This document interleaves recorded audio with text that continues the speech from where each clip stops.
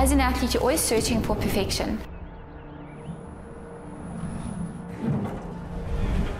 Which is never going to be achieved, but you want to come as close to that as possible.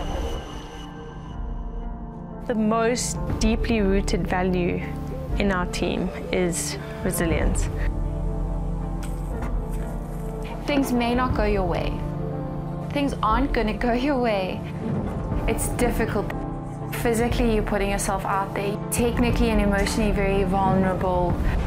And so you have to really feel very passionate about it. And I think that's what brings me back day after day and session after session. I don't think you can say that we ever only half-heart things.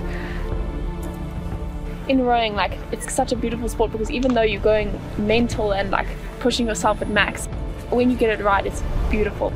And I feel like it's such a balance between beauty and aggression. And I feel like that's what a woman is actually at the end of the day. Women are aggressive, but also they do it with such grace.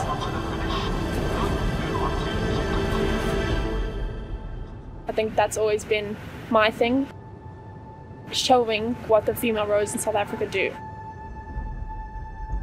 And that's just like putting out our best and being bloody strong, so yeah.